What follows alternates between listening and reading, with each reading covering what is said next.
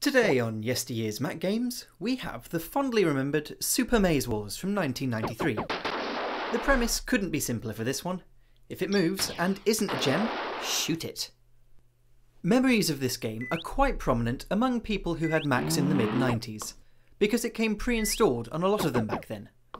The Performer 5200 I used as a child was one of these, so with no TV, because I lived in a non-English speaking country back then, and a very small selection of games available, I played this one an awful lot.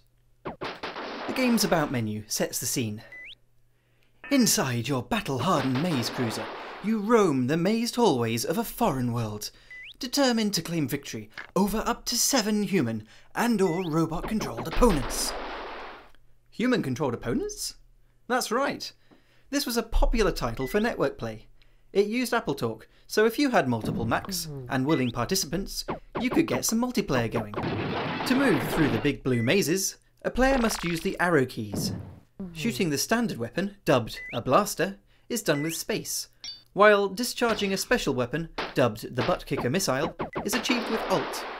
It takes 3 blaster shots, or 1 butt kicker, to bring swift polygonal destruction to an opponent, and more if they've picked up a shield enhancement. You cannot, however, smash away at the spacebar willy-nilly, as your blaster shots are limited. You can have up to 3 blasts spiralling down a hall at any one time. The dots down the left side of the screen display how many you have left. On the right-hand side is your shield. A quick tour of the rest of the in-game interface then. Near the bottom left, you have 3 turquoise squares. These represent power-ups and will light up when you acquire one. From left to right, they are blast speed up, ship speed up, and cornering speed up. They're all reasonably useful, although you lose whatever you've picked up every time you're destroyed. Next to that in dark blue sits info on the game time, or how many rounds are left, depending on the win conditions. Next to that are the lights displaying how many butt kickers you have, out of a maximum of 3. At the bottom right, something you absolutely don't want to see light up. If an opponent has launched a butt kicker at you, this bar will display how close it is. By the time it's fully lit, you will be hit. In the middle of this interface, you have the radar, and to the sides of that, all the players and the number of points they have scored. I find myself looking at the radar far more than the main 3D bit above, for the simple reason that it's how you locate everything, from the various colours of power-up capsules to opponents. Only about a third of the main game screen is the view from your MazeCruiser. This is fairly typical of early games that did 3D. It was probably kept small to allow smoother animations on older machines. The specs for this game are minimal. These are 256 colours or greys, 2 MB of RAM if you're using System 6.0.7, and 4 MB if you're running System 7 and Multifinder. I'm running this on a 400 MHz G3 PowerBook, running System 9, so its compatibility is pretty darn good.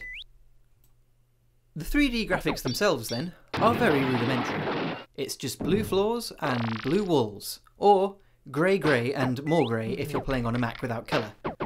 Ship explosions are the most interesting that the game's animation gets, and I suppose the item capsules are a neat shape. The middle of them starts to disappear the longer they have been in the playing field, and will despawn if left alone too long. So, what are the objectives of this game? Well, that differs depending on what game mode you've selected. There's 6 of them, and if I'm honest, they don't differ very much. Frenzy could be seen as the default, where a single point is scored per kill. Frenzy plus minus tweaks this a bit, where players lose a point for every death. Team Frenzy divides the player into 2 opposing forces of green and red, so try not to team kill in that one. Frenzy Gold includes gems that float up and down, and will award you a point for their collection. Gold Rush is slightly different. No points for any kills in this one.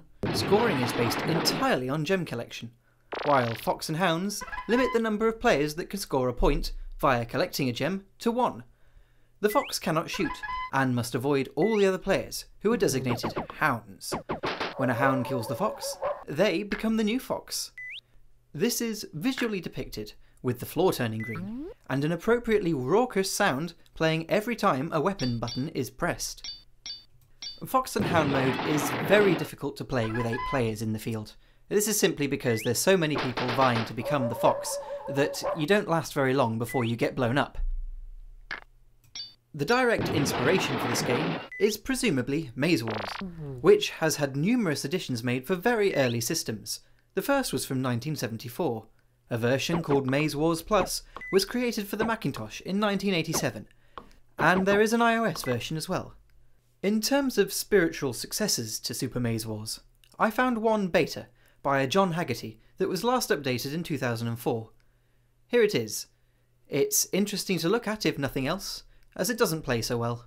The controls are dodgy and there isn't any sound. It was only a beta though, so you can't really fault it for that. If you fancy playing Super Maze Wars on a modern system, the Macintosh emulator Basilisk 2 is stated as being compatible, according to the game's page on Macintosh Garden.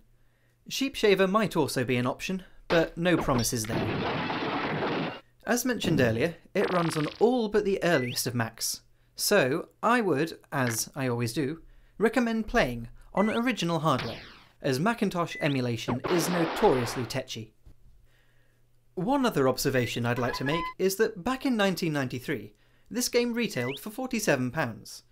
Now, I've punched this into an inflation calculator to find that this is £87, or $105 in today's money.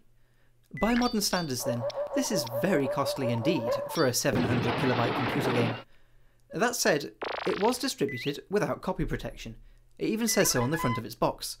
Presumably this was done to encourage multiple installs, so people could play against one another on their own network. Split the costs between a few people who wanted to play this together, and perhaps this price doesn't sound so silly. All in all, I think Super Maze Wars will continue to be remembered fondly. It's aged rather well, so people returning to this title will likely still have fun. What it doesn't have is longevity. So while it will consistently kill the odd 5 or 10 minutes here and there, I shouldn't think it will be too long before somebody playing on their own gets a bit bored, particularly when you get used to the AI and the challenger roads. Playing against other humans is definitely the definitive way of playing this game, so should you be so inclined to network some old Macs, don't forget your copy of Super Maze Wars. Thanks ever so much for watching.